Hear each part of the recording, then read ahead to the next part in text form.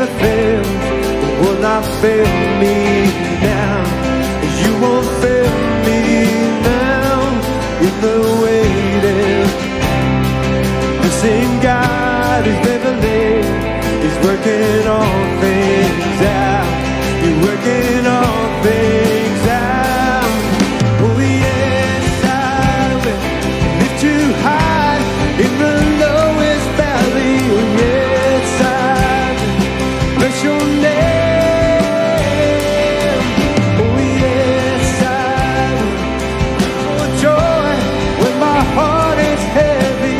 Oh my days.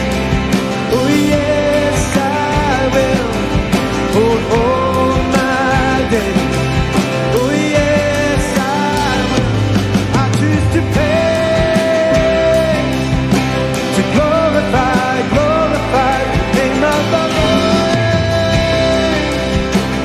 Nothing can stand against, 'cause I choose to praise, to glorify, glorify the name of all names.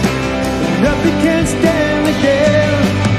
Oh yes, I will lift you high in the lowest valley. Oh yes, I will bless your name. Oh yes, I will sing for joy when my heart is heavy. All my days. Oh yes, I will. All my days. Oh yes, I will. All my days. Oh yes, I will.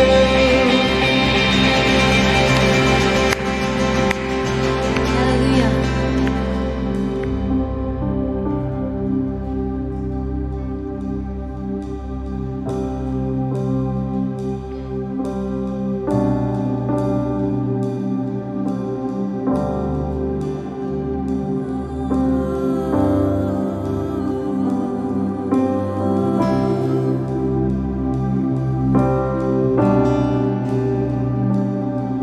We worship you.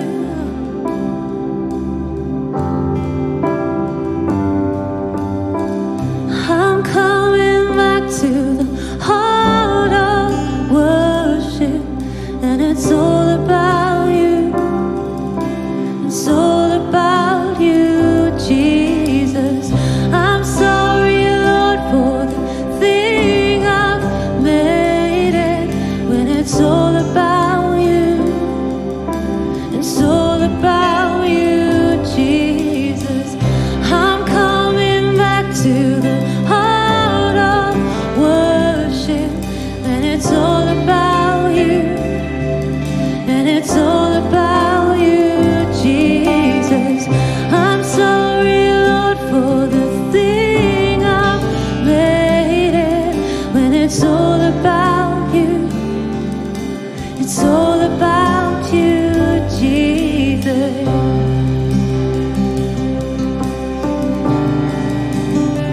It's all about you.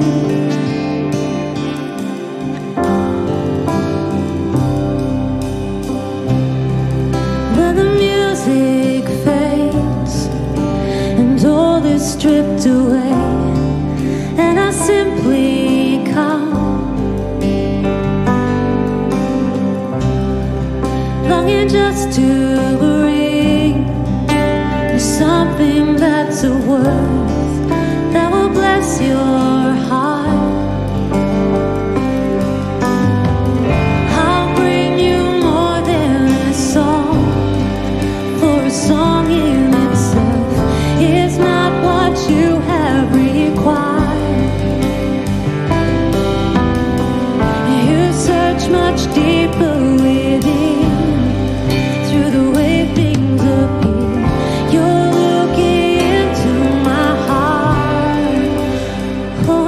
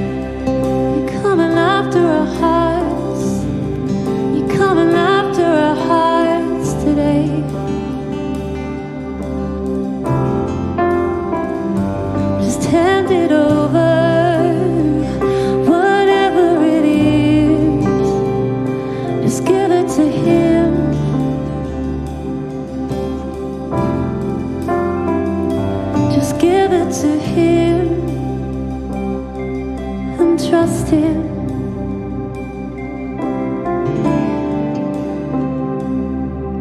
We worship You.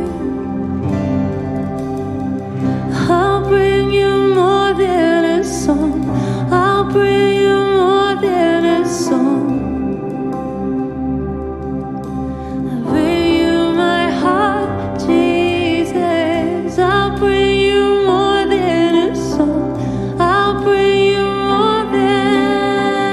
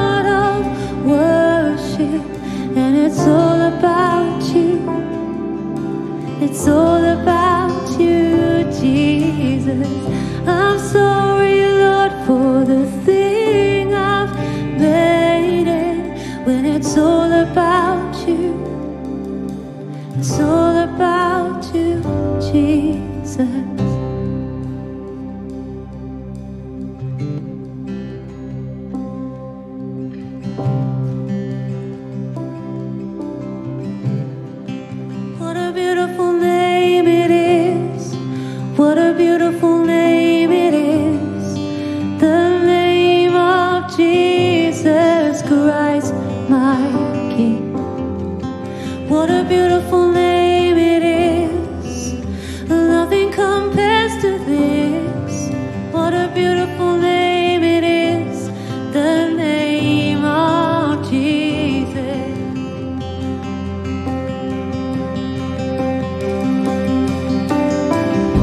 You were the Word at the beginning, one with God the Lord Most High.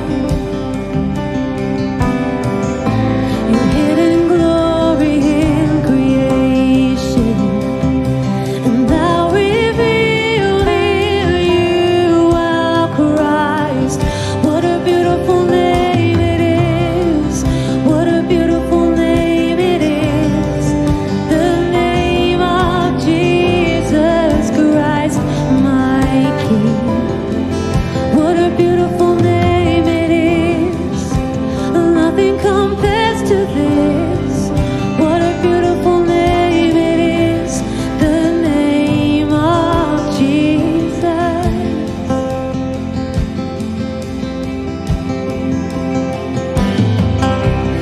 You didn't want heaven without us. So Jesus, you brought heaven down. Oh, sin was great, your love was greater. Oh, I could separate us now. What a wonderful name it is. What a wonderful name it is. The name of Jesus Christ, my King. What a wonderful name it is. Nothing compares to this. What a wonderful name it is. The name of Jesus. What a wonderful name it is. The name of Jesus.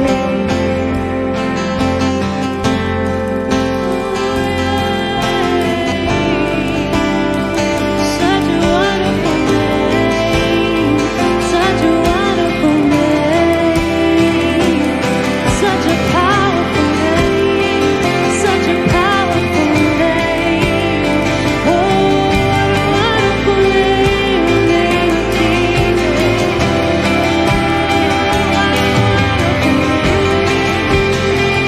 What a wonderful name. Just lift your hands. Oh, just lift your hands. Oh, what a wonderful name. Such a wonderful name. Oh, the name of Jesus. Death could not hold you. The veil tore before you. Silence the voice of sin and grave. The heavens are roaring, the praise of your glory. For you were raised to life again. You have no rival. You have no equal. Now and forever, God, you reign. Yours is the kingdom. Yours is the glory. Yours is the reign above all names. What a powerful name it is. What a powerful name it is.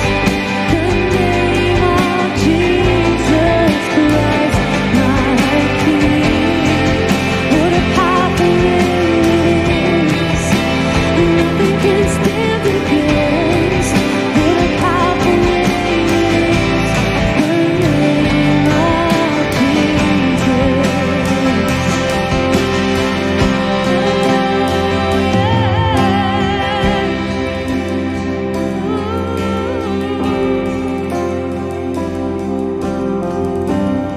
Thank you, Lord.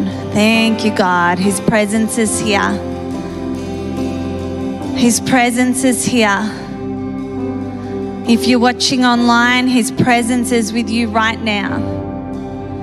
The kingdom of God is like a wedding feast we've all been invited to. And I want you to close your eyes right now and just imagine yourself at the table with Jesus, King Jesus. He satisfies every spiritual hunger that we can have. Every spiritual thirst that you have is satisfied by Jesus. Right now, this morning, if you are in need or in want, would you taste and see that the Lord is good this morning? Taste and see that the Lord is good. That everything that we have need for, we can receive from Jesus this morning. Are you hungry? Are you thirsty? How have you come to the table this morning? I hope you come boldly because you have access to the King's table every day. But would you taste and see that the Lord is good? And I want to take this moment to lift up those within our family that are unwell, that have been sick, that have a need for healing within their body. You can pray, if you're that person, you can receive it this morning. God, I bring before you Bron Moore. I pray that you would knit her bones together in Jesus' name and heal her body. Lord God, I pray for Greg Tall. I pray for his body to be cancer-free in Jesus' name. I pray for Jenny Smithers right now for a healing within her body right now in Jesus' name.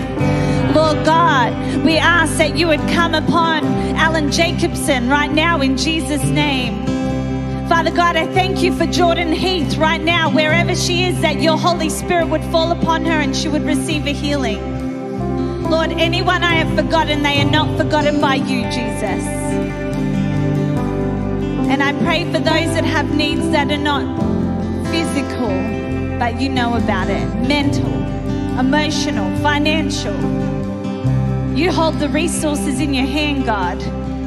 We come to the table this morning, those that are in need of resources. I pray that resources would be released from heaven in Jesus' name. I pray for those that are in lack and in need would receive from Jesus this morning. It's the living God, presence of the living God. We do not take for granted the privilege of sitting at your table. We do not take for granted the privilege of sitting at your table, Jesus. In Jesus' name, amen. Amen. Welcome to church. It is good to have those that are with us in the room, but it's also good to have you. If you're with us online, if you want to grab your seats, guys. First time in 7 weeks we've had people in the building. Might feel a bit quieter to those that are here, but this is like a crazy crowd compared to what we've been used to the last 7 weeks. So it's nice. It's nice to have everybody that can be here. Just to let you know that we're going to release registration sort of a week or so in advance to register. But at the 8:30 service, there's a full kids program as well, so that we can get as many people in the door without 100 limit. And something that's super exciting is TJ is launching a kids club called Friday on a Friday afternoon. So that's for kids school age, from kindergarten to year 5, because year 5 can be in junior youth, I believe. So that's something super exciting, because we're aware that the kids haven't been able to gather here on a Sunday, and they're probably really feeling it and missing their friends. So that's, God's doing a good thing in our church, and we're just thankful. We have more than enough, so we're very thankful. And I just spat, but no one's right in front of me, so that's fine. Okay. Thank you, babe. That was kind of boiling water. I chugged. All good? All right. If you are taking notes this morning, the message is titled Walk and Build. Walk and Build. Ironically, on the 23rd of February this year, I felt to preach on vision. And now 2020, the year of vision, like everyone's preaching on vision through January, February in churches. And I don't like to do things just for the sake of it. I have to feel that God's asked me to speak it. So it wasn't until the 23rd of February I felt to speak into 2020 vision. But I kind of laugh now because I think the year 2020, the year of perfect vision that no one saw coming. You know, the year of clarity that's thrown everyone for six. And it's quite ironic. We're all talking about having this perfect vision, and then it's been nothing of what any of us could have seen coming this year. But I spoke about the year of focus, the year of perfect clarity, that when your eyes are working well, they work in the nearsighted and the give me the terminology, Brie. Far, well, that doesn't sound very technical, near and far, long distance, you know, close up, that the best human eyeball leaves the best lenses for dead when it's working perfectly, the clarity that it sees.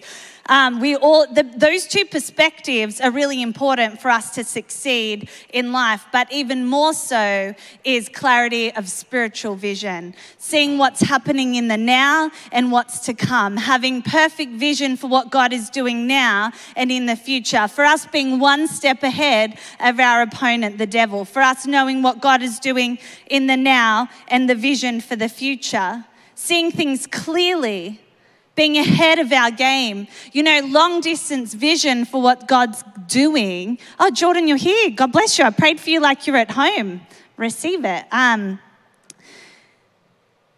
when we have distance vision, it actually births hope and faith in our hearts. Distance vision keeps hope alive.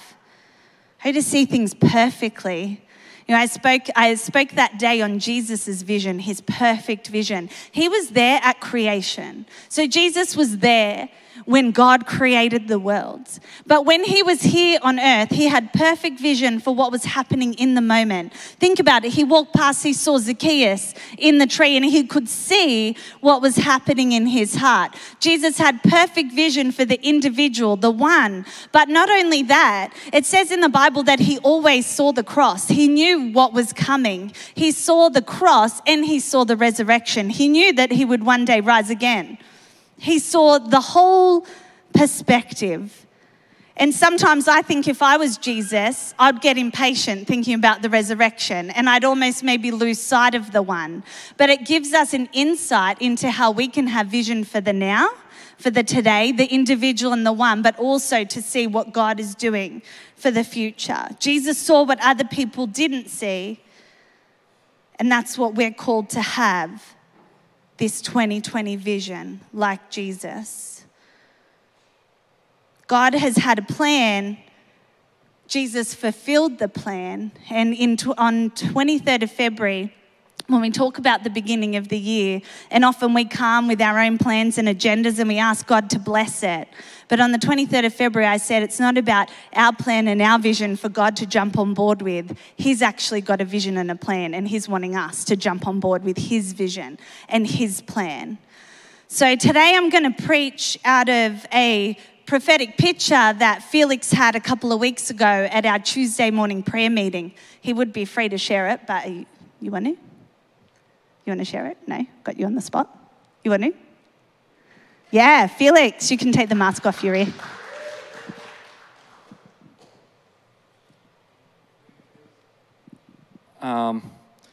Just a couple of weeks ago when we were praying, God gave me this picture of, you know, Noah and the ark. And I just saw this massive kind of ark, this huge boat, but it was in the middle of nowhere. It was in the deserted kind of island where the land was cracked and it was very dry. And, you know, and I was thinking, God, what are you trying to say? You know, what are you trying to say through this picture? And, you know, and I felt God saying, you know, Noah built that ark when everything was dry. When people thought, you know, what the heck are you doing, Noah? You know, there's no rain, there's no forecast of rain, but he just built because he trusted God, and that's what God told him to do. And I felt God saying, you know, it's time to build now. It's time to build now. Don't wait for the flood, because when the flood comes, when the rain comes, it's too late, you know. You got to build now when it's dry, in obedience to God. And so when the flood comes, we're ready. The boat will float. And that was the picture. Awesome. Thank you, Felix. So that's God really spoke to me through that picture, and that's what I want to speak to you guys today about lessons from the life of Noah, walk and build. But Jesus actually harked back to the days of Noah in Matthew 24. And over 3 chapters of 23, 24, 25, Jesus is talking about the end times, and he's talking about the kingdom of heaven. He uses parables, and he uses real life actual events that are going to come to prepare people to be awake to what God is doing. And there's so much I could say about it, but this is just, I want to pick this one particular verse this morning to focus in on. In Matthew 24:32, Jesus is speaking about actual events that will take place at end times and how we will know when they take place that the end is coming near. And following that, in Matthew 24:32, it says, "Now learn a lesson from the fig tree. When its branches bud and its leaves begin to sprout, you will know that summer is near. In the same way, when you see all these things, you can know his return is very near, right at the door.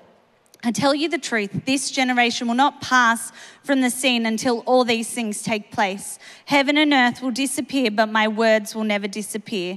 However, no one will know the day or the hour when these things will happen. Not even the angels in heaven or the Son himself. Only the Father knows. When the Son of Man returns, it will be like it was in the days of Noah. In those days before the flood, the people were enjoying their banquets, their parties, their weddings, right up till the time Noah entered his boat. People didn't realize what was going to happen until the flood came and swept them all away.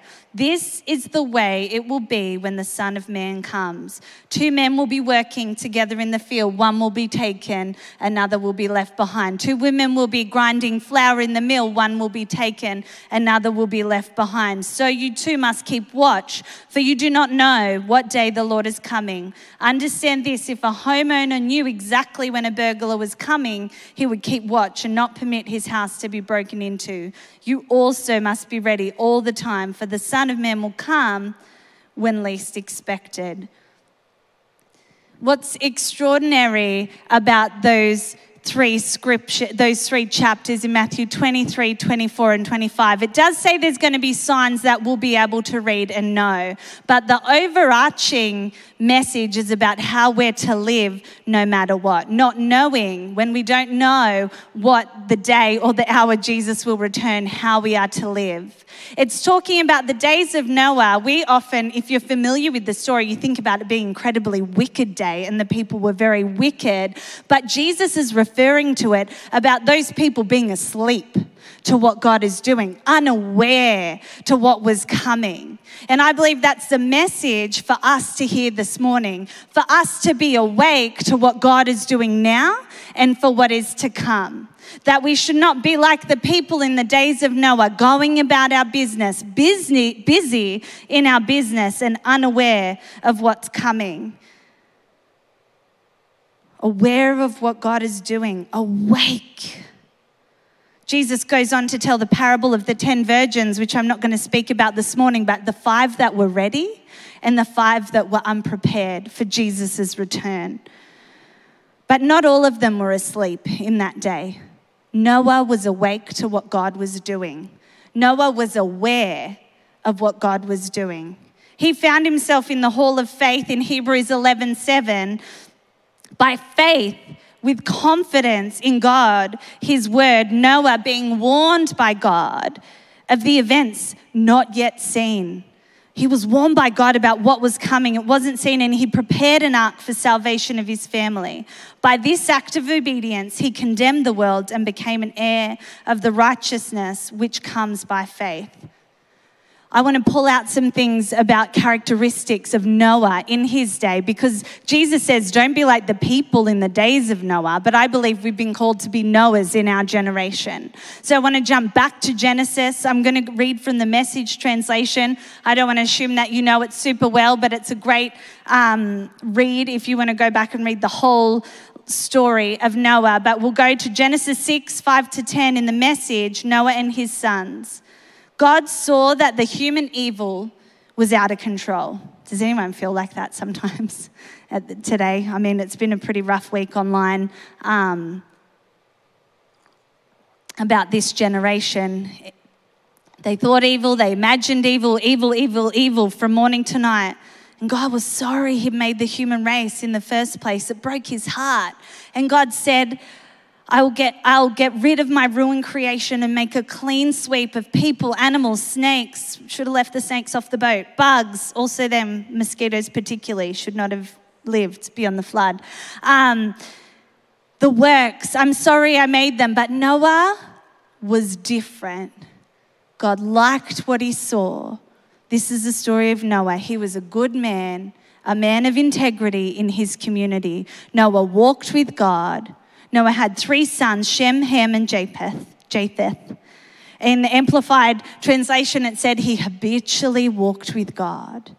Noah walked with God. We are called to walk with God. It says that Adam and Eve would walk with God in the cool of the afternoon. You have been created to walk with God. Enoch walked with God, and God took him because he loved his relationship with Enoch so much. We have been called to walk with God. But do you know what happens when you walk with God? It gives you clear vision. Sorry, I'm eating my hair. Walking with God gives you clear vision. He was different. You have been called to be different, set apart.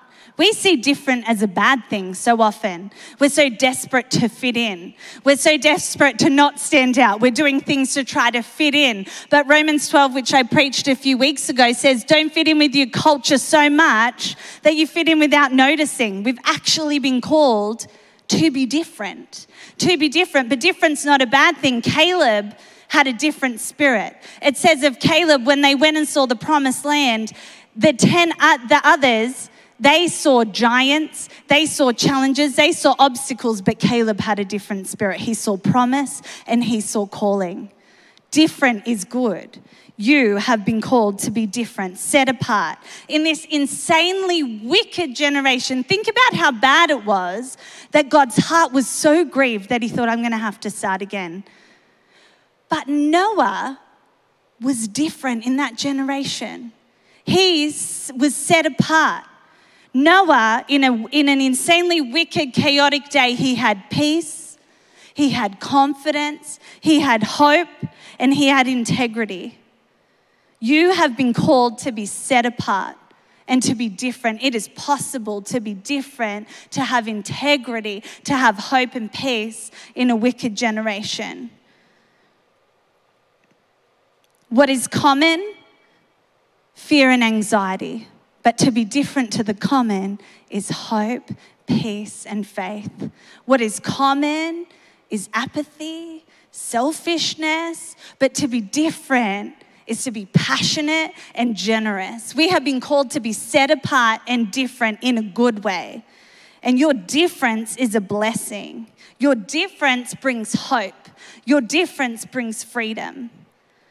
Noah walked with God, and God let Noah in on what was happening. And I'm going to read again, jump into Genesis. I'm not going to read the whole of this. I'm going to jump through, but it just gives you a snapshot. So God says to Noah in Genesis 6:13, he says, I intend to make an end of all that lives, for through men the land is filled with violence, and behold, I'm about to destroy them together with the land. Make yourself an ark of gopher wood. Make it like this many cubits.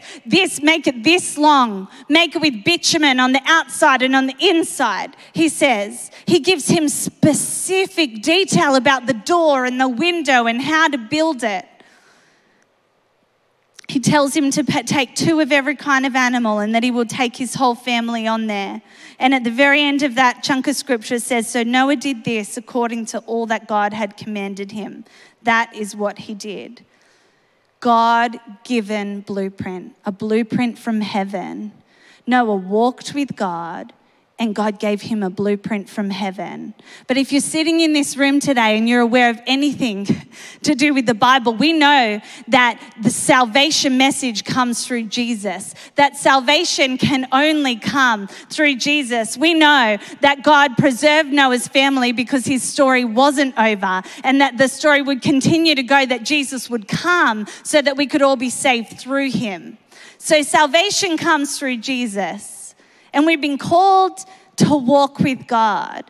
And I know if I was to walk out of this building and be hit by a bus, I know I go straight into the presence of God. I have eternal life. I am saved. So is that it for my story? No, I believe we've been called to walk with God and to build what he has called us to build.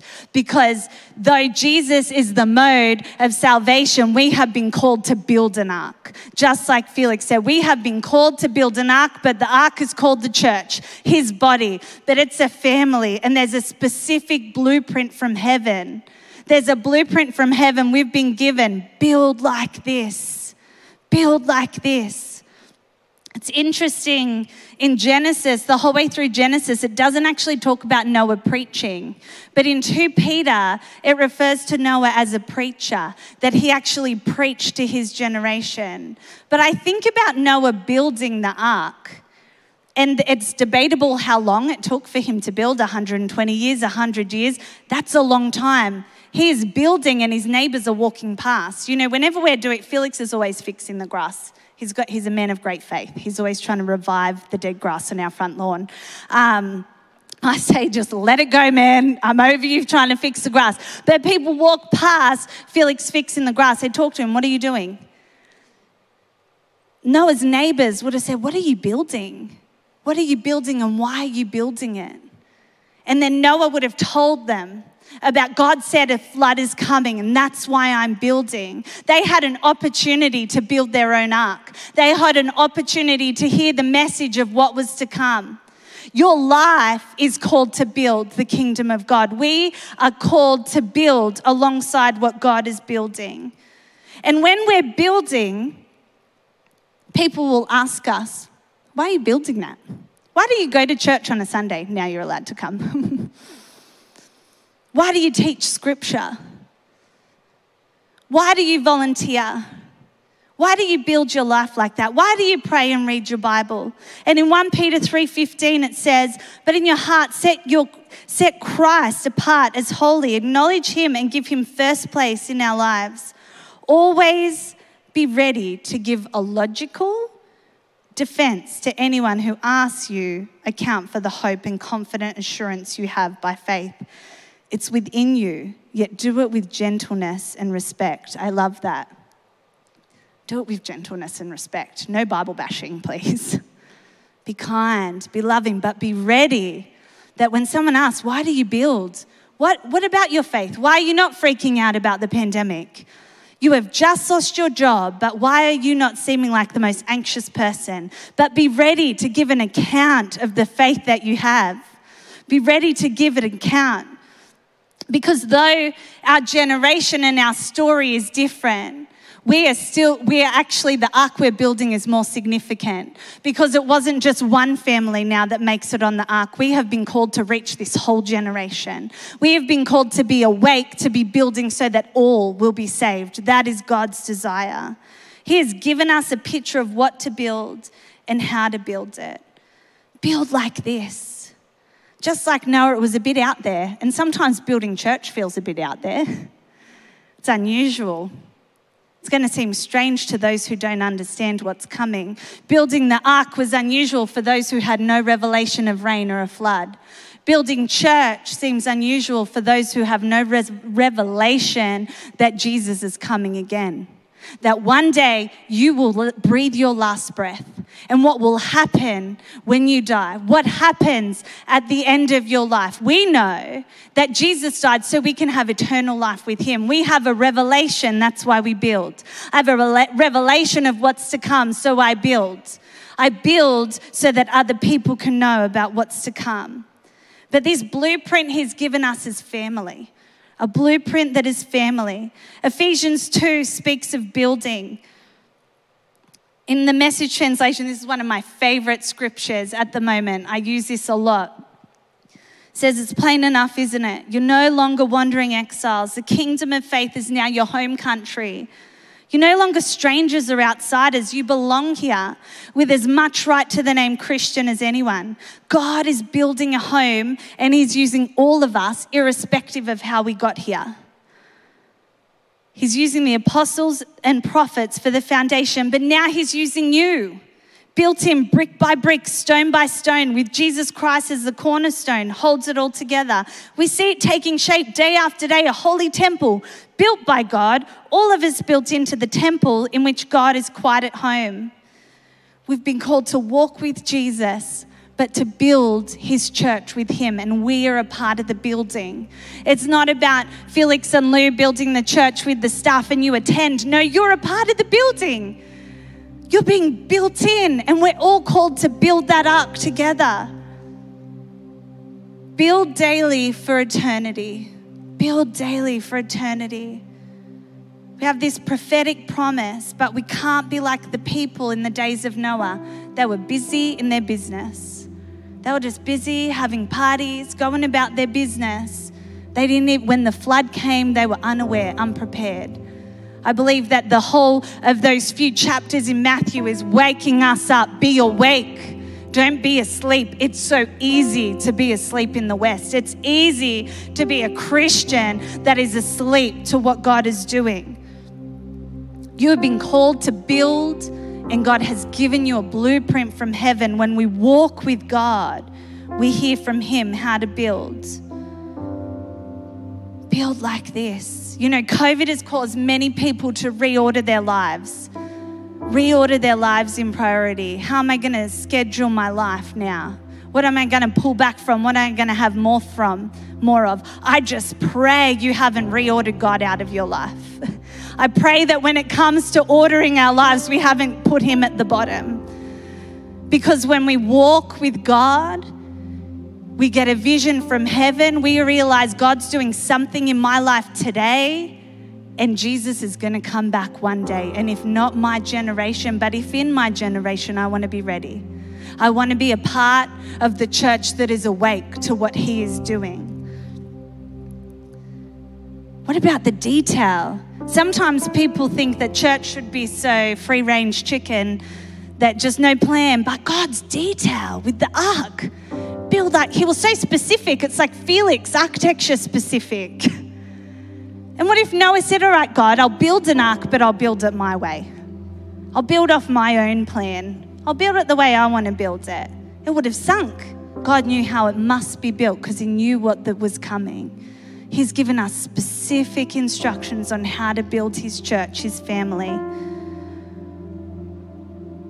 God is a God of detail, not chaos. When He created the world, He actually brought order out of chaos. He put limitations on the chaotic seas.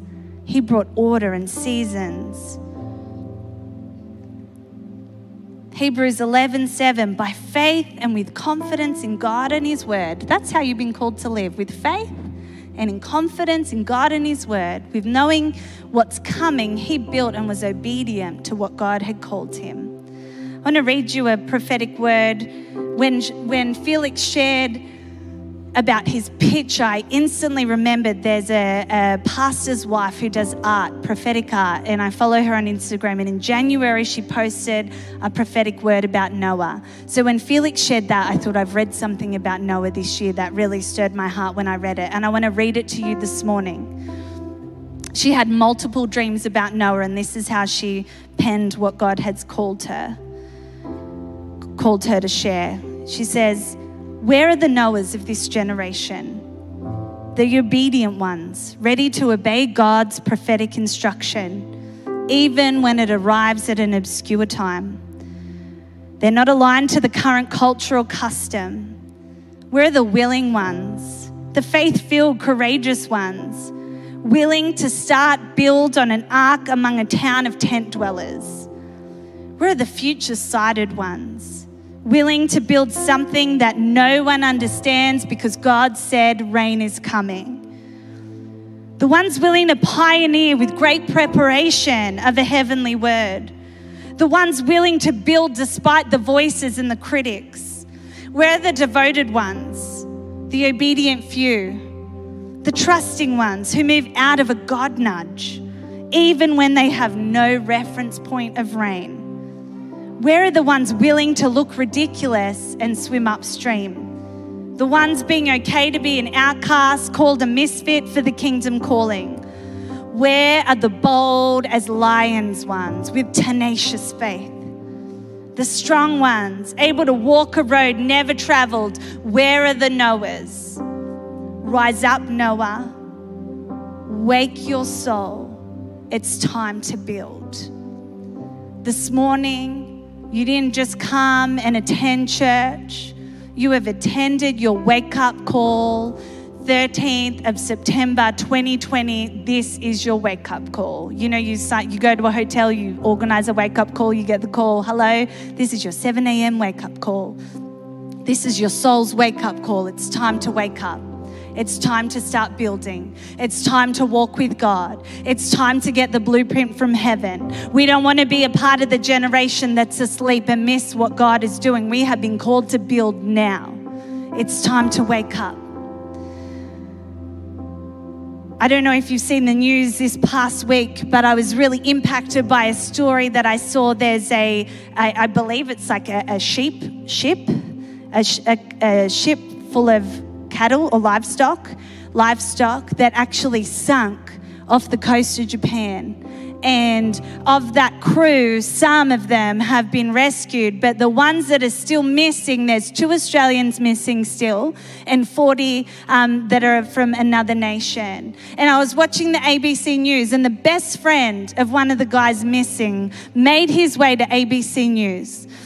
And he is pleading with the Australian government. He says, keep looking because you can survive for 30 days. And there's 2 rafts missing and they could be on those rafts. And out of the hope of the fact that they could be on the raft and that they can survive 30 days, and out of knowing that fact, we need to keep looking. And these families have petitioned. You could see the heartache in this young guy's face, where it had just cost him so much to just even get on the news. That when he got on the news and tried to plead their story, tears came to his eyes. He was desperate at the hope that they could be saved, the hope they could still survive. And God spoke to me about how I am to feel for my friends that don't know Jesus, and the desperation of this young man to say if they just could be saved, and it's worth us moving heaven and earth to find them. Wake up, soul. How do you feel about those that don't know Jesus? Or are you thinking, well, I'm on the ark and I feel quite fine about dying, so I'll just go about my business feeling comfortable? Or is there a stirring and a hunger in your soul and a desperation for those that don't know Him? That's how we're to be as the church in this generation. Wake up, soul. Be awake to what God is doing. And it's in the simple and in the day-to-day. Just this week, I just began to stir my heart before I went and met with a friend who doesn't know Jesus. And I said, God, give me an opportunity and I'll be ready. Speak to me and I'll be ready to share. As soon as I sat down, God opened that door. Why don't you turn up the temperature in your prayer life? For the day-to-day, build daily for eternity, but have the vision that Jesus is coming. But if He comes back in my generation, I'll be awake and I'll be ready. And I'll be glad that I built, because I wonder how Noah would have felt if he'd given up building. How would you feel if the flood comes and you're like, I knew it, quick, it's too late. We don't want to be building when it's too late. We build now. Be ready. Turn up the temperature in your prayer life. Walk and build. And as you're walking with God and as you're building how He called you to build, people will ask you why. And be ready to share your faith and hope and offer them the invitation that you are building for them, not for ourselves. We exist for those that don't know Jesus. I'm going to finish in prayer now that I've given you your wake-up call, and I'm going to give a salvation call. But as I give this salvation call this morning, I know that you have people in your heart that don't know Jesus.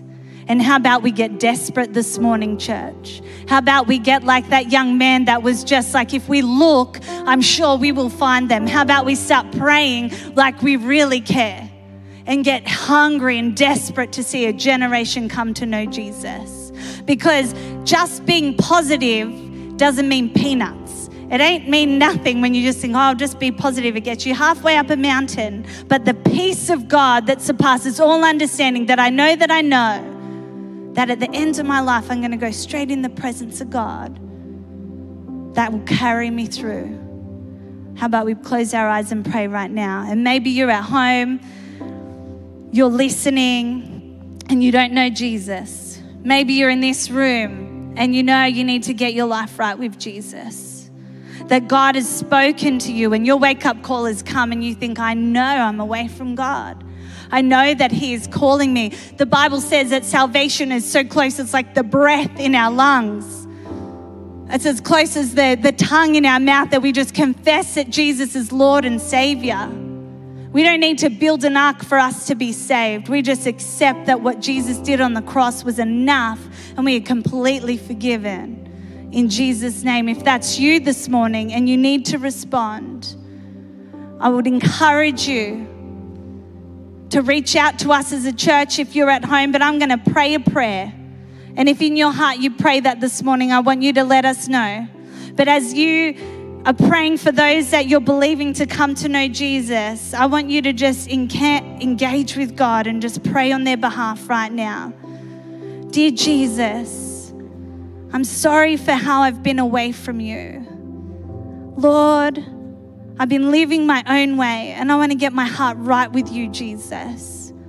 I accept your salvation. Come into my heart. Make me brand new.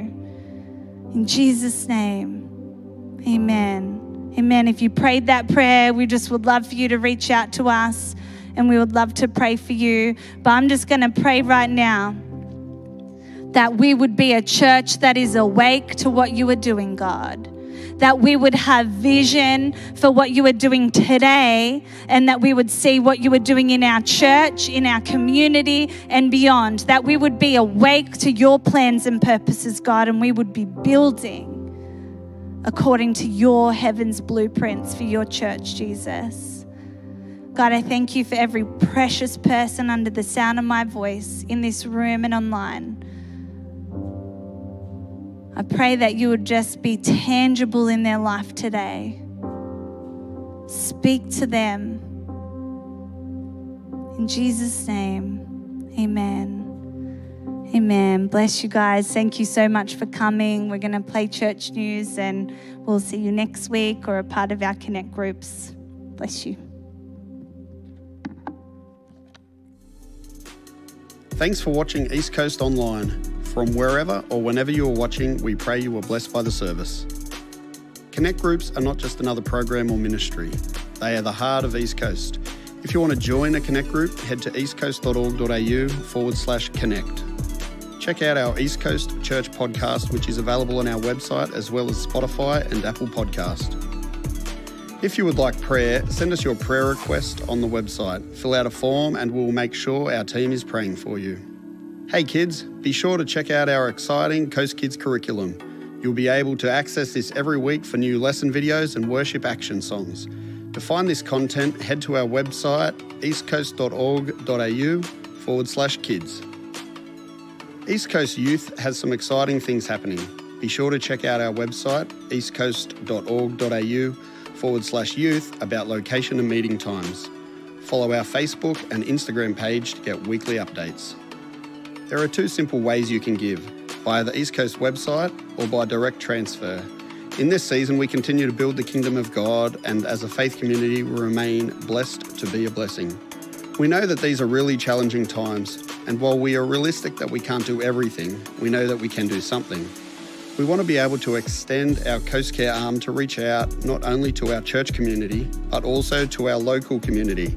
If there are needs you become aware of, or if you want to get involved and help, please contact admin@eastcoast.org.au. Make sure you subscribe to our YouTube channel and Apple Podcast and follow us on Instagram and Facebook.